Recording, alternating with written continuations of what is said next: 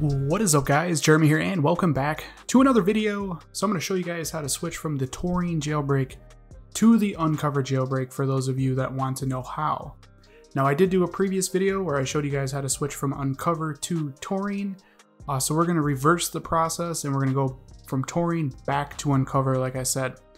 Now, as you guys can see here, Cydia is launching, so I am in the jailbroken state with Taurine. So basically, to start this off, what we're going to do is reboot our iPhone.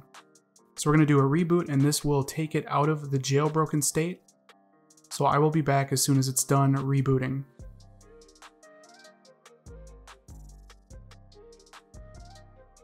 Alright, we're booted back up, so I'm going to hop in here. And now we cannot launch Cydia, as you can see. So that's how you know you're not in the jailbroken state.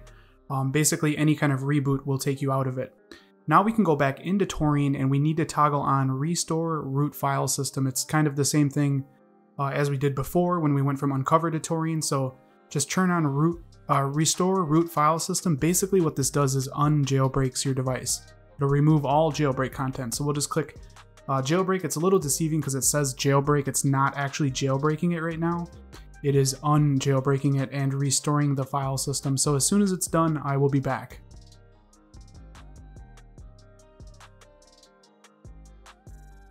Okay, we're booted back up, and now when we go in here, you'll notice there is no Cydia. So that's how you know you have successfully unjailbroken your device with the Taurine Jailbreak. Now at this point, we can launch Unc0ver and re-jailbreak with Unc0ver. One thing I like to make sure is I like to toggle this off with Unc0ver. I don't like their OTA updates. If you're going to do that, just make sure you have that shut off in settings, otherwise your iPhone will update. I'll show you that when it's done jailbreaking it, but we will have to run the jailbreak utility twice, so we're going to do that now. And as soon as it's done, I will be back.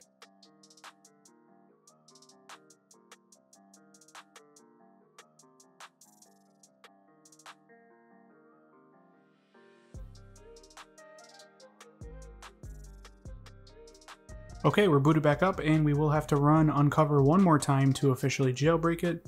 So I'm going to hop in here and click jailbreak again, and I will be back once again when it is done jailbreaking.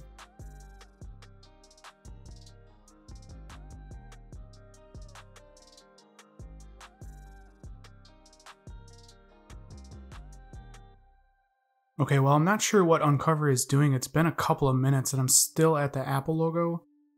It doesn't appear to be boot looping, but I'm not sure what it's doing. It seems like it's hung up in the jailbreak process. So what I'm going to do is I'm going to attempt a hard reboot on the phone, and hopefully that fixes it, because it seems like it's frozen on the Apple logo right now. It's literally not doing anything at all. So I'm just going to do volume up, volume down, and then the side button here, and hopefully we get the Apple logo to flash, indicating that we did a hard reboot. Yep, there we go. Now keep holding it until that Apple logo reappears. So this might have been a failed attempt to a jailbreak, as you guys can see there. So this does happen sometimes, and I like to record it when it does, because I feel like people, when they notice they're stuck at the Apple logo, they think that they're stuck there forever, and then they have to restore and lose their jailbreak. That's usually not the case. Usually all you got to do is do a hard reboot like I just did, and it should boot back up. The jailbreak process failed, basically. It did not work. So what I'm going to do is just hop back in here, and, well, apparently we have Cydia. I don't think it's going to launch. Nope. So it did get to the point of installing Cydia in substitute, but the jailbreak process did fail. So I'm going to go ahead and jailbreak it once again, and hopefully this time it works.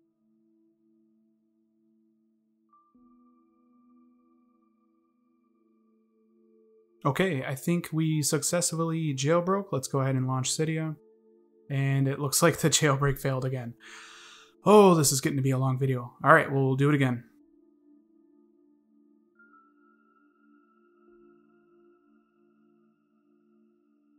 And I know people are going to ask me, so I'm jumping in real quick.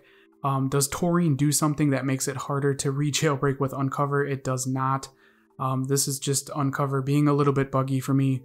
It's kind of hit or miss with Unc0ver. Sometimes it works perfectly fine. We saw a respring there, so this should be successful now.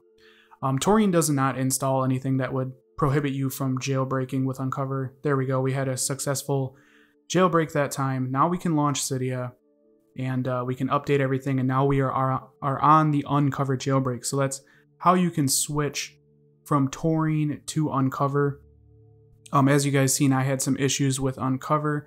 It is on the latest version as well. It's 6.1.2. There are some bugs with these jailbreaks, so you just gotta, know how to work through them when they happen. I'm gonna ignore those temporarily. But that is how you switch from Taurine to Unc0ver. And like I said, guys, if you want to see how to switch from Unc0ver to Taurine, I did do a separate video for that.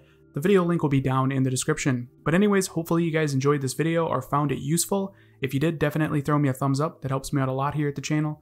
And if you guys want to see more videos like this in the future, don't forget to click that subscribe button.